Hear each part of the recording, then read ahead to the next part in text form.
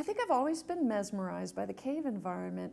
I had experiences dry caving before cave diving, and when I got underwater and got into a wet cave environment and realized that I could float three-dimensionally through space with the ease of flying, it was an unbelievable revelation to me.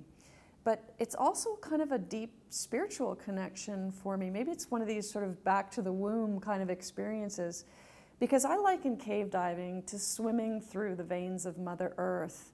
I'm swimming in the lifeblood of the planet, that water, that fresh water that nourishes agriculture and humanity and is really the essence of life. And as a person who swims through these veins, I get to see a little bit of what's coming down the pipe. I realize that everything we do on the surface of the land will eventually be delivered back to us to drink.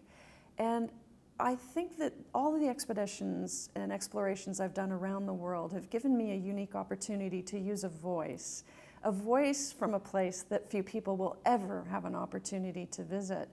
And I can tell them what it's like in these underground museums of natural history and teach lessons about geology and biology and our cultural history. So it's an opportunity to go where no one has been before. And maybe it satisfies that little girl in me that wanted to be an astronaut.